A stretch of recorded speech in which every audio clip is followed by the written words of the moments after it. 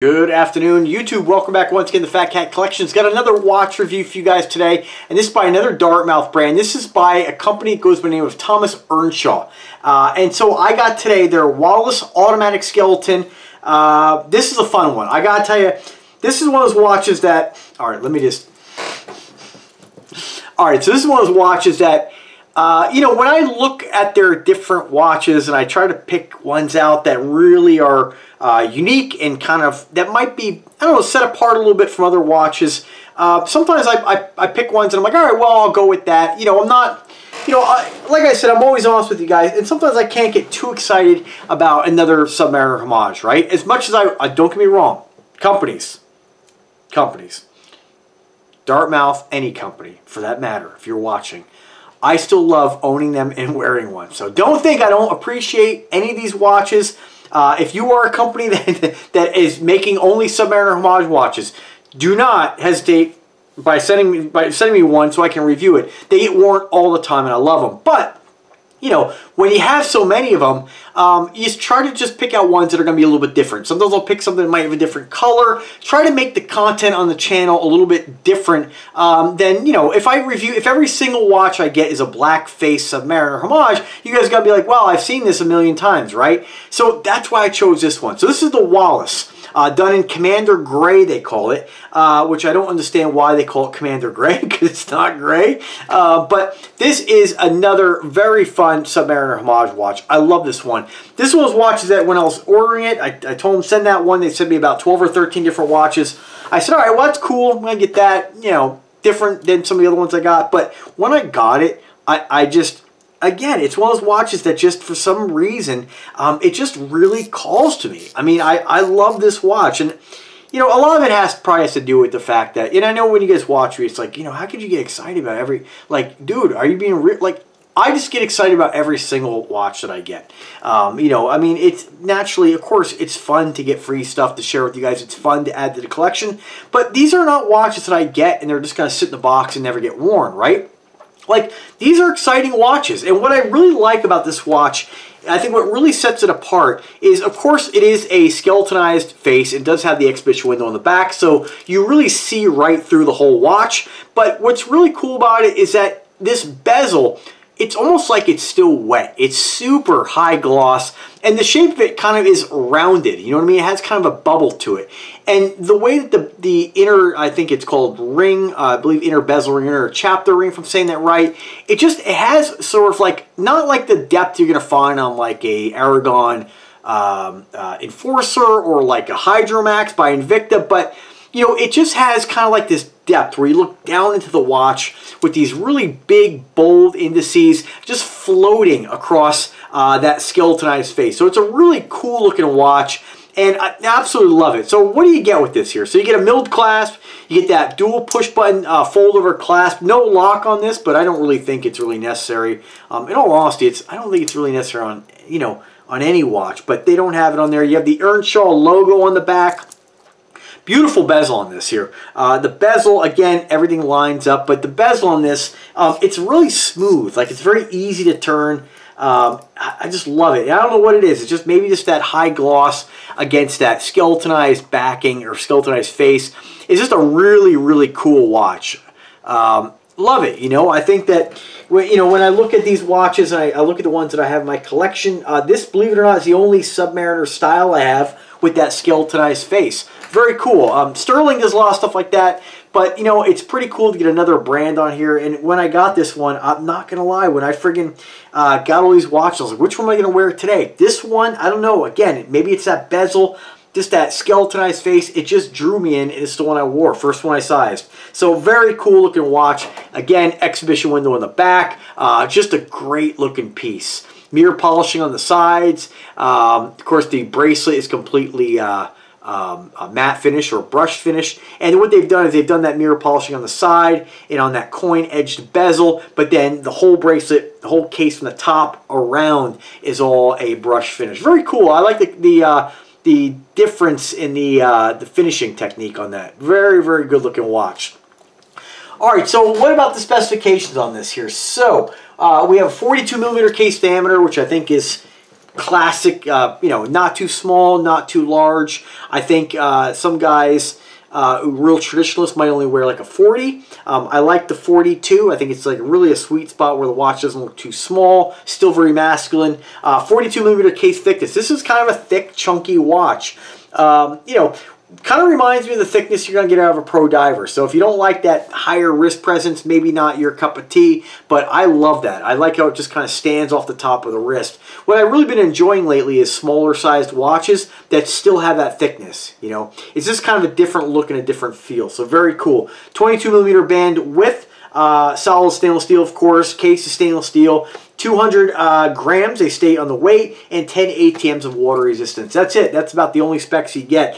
As far as the end link, some of the folks lately have been saying, hey, it's important to us to know, you know, what the end links are. From what I can tell, these are solid end links and solid center links. So, again, like I said, I'm giving you guys my best observation on that. That's what it appears to have to me. So, very, very cool watch. And it does have a screw-down crown. So, excellent that they threw that in there as well. That's it. You know, I'm not going to read you guys their sales pitch on that. There's really no point. Most important thing about this is the price point. $325, pretty good value, right? Only downside, automatic skeleton 3-hand, no mention of the movement. So, again, like a lot of the Dartmouth brands, they really need to add the movement. I'm going to take a guess here. I suspect this is probably a seagull movement of some sort, just based on the look of the rotor and the way that it's finished, and kind of the way it's turning. It almost kind of turns like a, it almost rotates like an NH35. If this was an NH35, I'd be very happy to know that, but not sure at this point. So as I know, you know, when I find out this information, I will add it to the description, and hopefully they add it to their website. So very cool piece. Now Earnshaw is a company that they make a bunch of watches. They have a huge selection. And as far as, you know, they do have some tourbillons as well. I'm hoping to get my hands on. And the presentation on the tourbillon, it's more of a dress watch. Very similar to your classic dress style watch, leather strap. Very cool piece. And the price point on it, I'm pretty surprised, man. The price point is $7.99 for a tourbillon. Like, I mean, I've never seen a tourbillon under $1,000. So the price on that is fantastic. So I'm going to try to get my hands on that. Actually, right after this video, I'm going to email my contact, see if I can get my hands on that. It would be really nice to have a tourbillon as a dress watch. It's really a classic look. But putting the tourbillon aside, as far as their shop is concerned, they have women's watches as well. They have a ton of watches. Definitely check them out. And there's some watches on here that when I went to request them, they were limited on their stock. So I don't know what's in stock and what's not in stock, but if you like that sterling style where you have like moon phase and a lot of skeletonized open heart style watches, you're really going to like this brand. They have a few with the dual open heart. Very, very cool look. They have one here that's very similar to like a Cartier. And price points on these they're pretty decent. I mean, we're looking at price points, you know, in the $300 to $600 price range. A lot of them are marked down to in the threes. No, I'm like just talking. I'm not even looking at you guys. This is what happens. There is one that I really want to get my hands on, and I encourage you to check it out. You guys know I'm always looking for something really unique, and I think gold and red is a killer color combination. I did request it, they didn't have it, but it's called Duncan Grande Date Open Heart Automatic. Bright red, very similar bezel with that like almost wet paint style look, but with that candy apple red, candy apple face, open heart on yellow gold. It is a choice looking piece. So definitely check that out as well. But without further ado, I am going to show you the box. The box is pretty basic on these, and the Earnshaw boxes, I don't know if this is the exact one that came with the watch, but they're all pretty similar. They all appear to be either a green or like almost like a brown. This one, I believe, came in the green. We have the Thomas Earnhardt logo, very basic brown felt, nothing really to write home about. You know, pillow, warranty card, That's it. So we're not going to spend any time on that. What's always important, like I say with any watch review, I'd rather a company skimp on the box and give you a really high quality watch for a great price point. So again, I really hope to get my hands on this red and gold one. That is, I'm not going to lie too.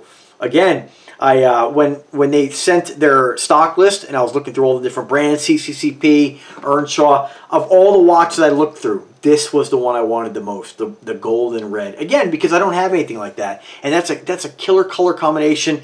You can find watches in gold and red. Believe naturally, I know you guys can go out there find them. I'm not trying to say you can't, but it's hard to find watches in that color combination. Nothing over the top, nothing like unique, but you just don't find them, and it's just a great looking color combination. I mean, even Invicta, like with the 4,000 or so watches they have, I've never seen the yellow and red, and I'm sure maybe they've made one at some point, but I would love to see more of yellow, gold, and red. It is just a really stunning looking color combination. You see more of the yellow, gold, and green, not a lot of the red. So definitely hope they do more of those, and I hope I get my hands on that. That's really calling me, that watch. So anyway, without further ado, let's go ahead and throw in the wrist. I'm about 5'7.5".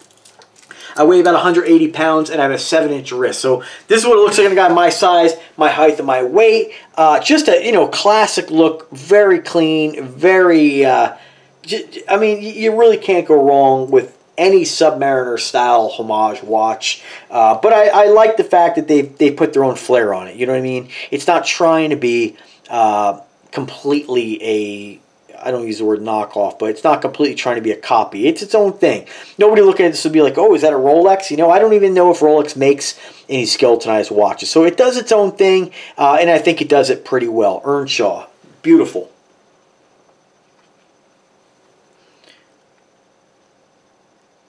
Excellent looking piece. You can see that wrist presence. Kind of reminds me of, as far as the height and stuff, of one of my Sterling Submariner style watches. Very similar in the height, and it does kind of remind me almost like of an NH35 Pro Diver with that thickness. Again, some folks I've heard don't like that. They don't like the height, but I generally like a watch that has a little bit of a stance to it. It's just a good looking piece. You can see that bezel. Look at that thing. Just looks like it's wet. Very cool. All right, folks, that's it. Earnshaw. Definitely check it out. Link is always in the description. If I can help you guys out in any way, drop me a comment, drop me an email. I'm always here to help you guys out. Help me out. Help you guys out. Also, check out Invicta Addiction, a Facebook group page. It's not just about Invictas. It's to really turn into just an awesome wrist shot or wrist roll, video clip site. A lot of folks on there throwing up all kinds of watches, so you'd be a part of it. It's a great way to get more information from people, learn about new brands, and just enjoy this fun hobby of watch collecting. Thanks for watching. Have a great weekend, and take care.